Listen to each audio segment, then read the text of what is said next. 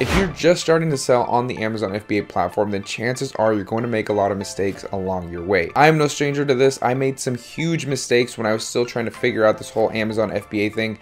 And I want to tell you some of those mistakes that I made so you guys can learn from them, you guys can know the solutions, and you guys can completely avoid those pitfalls so you don't lose any money.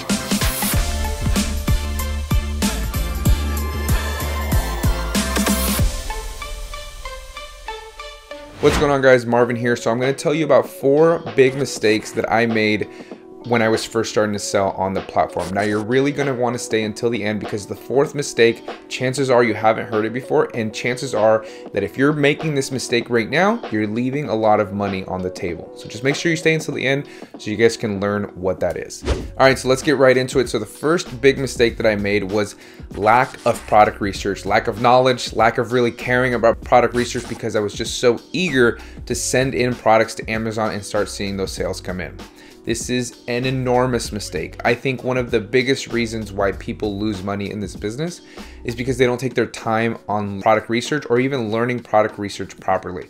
So the big mistake that I was making was that when it came to product research and evaluating a product, whether I wanted to invest in it or not, was that I was just taking everything at face value.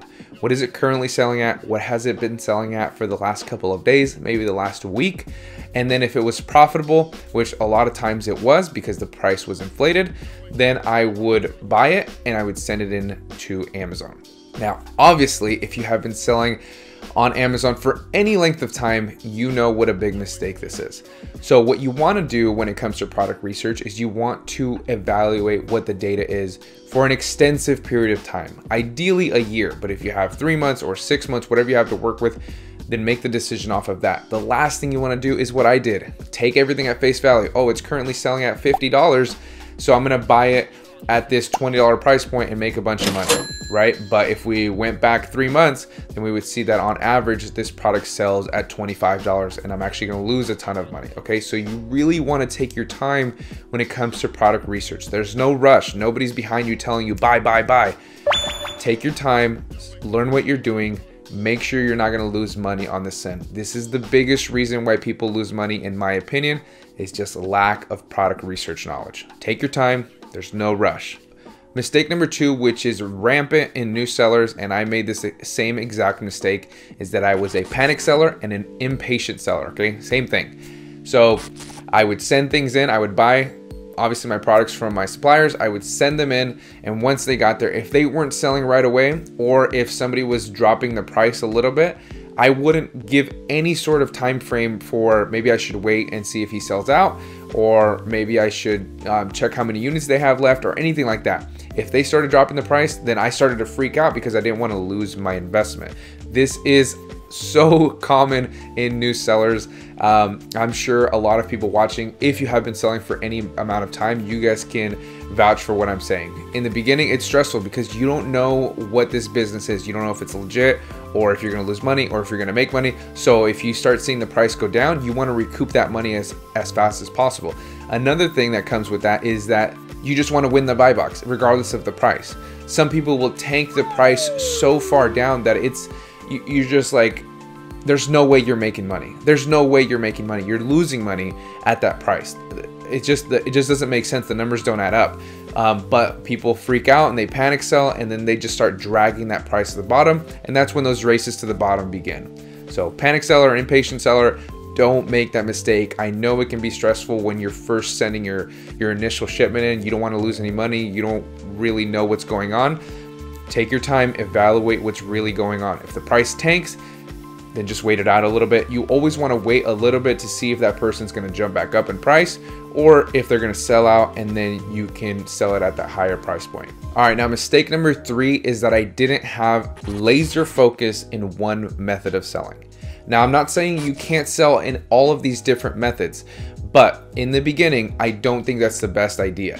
I think in the beginning, when you're first starting out, you really want to laser in on one selling method, whether that's arbitrage, retail or online, or wholesale or private label, or if you're trying to drop ship on Amazon, whatever it may be, you want to laser in on one method of selling first. Once you gain some experience, once you've been selling on the platform for some time, you can do whatever you want because now you know what you're doing. But if you're trying to do arbitrage, then you're trying to work with wholesale suppliers, then you're trying to work with manufacturers in China because you're trying to do all of them, you're just spread too thin. It's not going to work out. Take your time to learn one and then move on to the other ones. I have tons of different students who started and grew a retail arbitrage business, then transitioned to wholesale with my help with my course. Same thing on the private label end. Tons of people who have tried private label, then they came and transitioned to wholesale. You don't have to stick to one, and if it's not working out, it's just not for you, then move on to a different model that may be for you. There's a lot of different ways to sell on the platform, but again, you want to focus on one in the beginning. All right, now mistake number 4, which I think led to me leaving a lot of money on the table, was that I was only focused on fast selling products that were selling hundreds, thousands a month. That's all I was interested in. I wasn't interested in the products that were selling 10 a month, 20 a month, 30 a month, 50 a month. None of those piqued my interest. On my filters with my scanning software, I would cut them off if they were too low. I wouldn't even look at those products. And I think that's a huge, huge mistake. You want to sell fast products, but you also want to sell these slower moving products that have higher profit margins. Have a balance of both. Don't just rely on the fast selling because it's going to be slimmer margins, and don't just rely on the slow selling products. You want to sell a balance of both. At least that's what I do.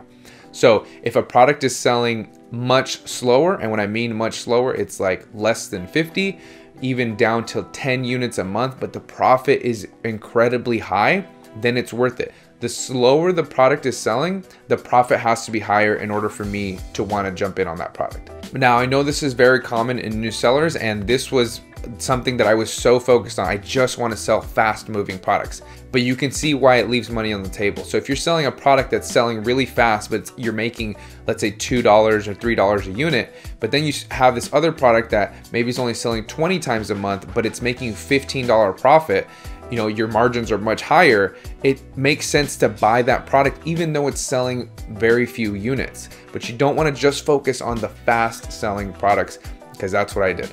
Typically, if a product is moving incredibly fast, chances are those margins are going to be a little bit slimmer. So you just want to have a balance of both. This was a big mistake that I made in the beginning, and I think it led to me leaving so much money on the table. But those are 4 of the biggest mistakes that I made when I was first starting out. I wanted to really share this video with you guys so that you guys wouldn't commit the same mistakes that I did, not lose any money or leave any money on the table. So if you guys like this video, I would really appreciate it if you guys hit that like button. It really helps the channel grow and it helps these videos reach more people. Also subscribe if you guys like my content and turn on your post notifications so you guys don't miss any of my future uploads. Now, if you guys want to know about ungating on Amazon and how big of an advantage this can give you over new sellers, then you're going to want to watch the video on the screen where I cover everything that you're going to need to know, from brand ungating to category ungating and different pro tips that you guys can implement to get ungated on your first try. So click that video on the screen and I will see you guys in that next one.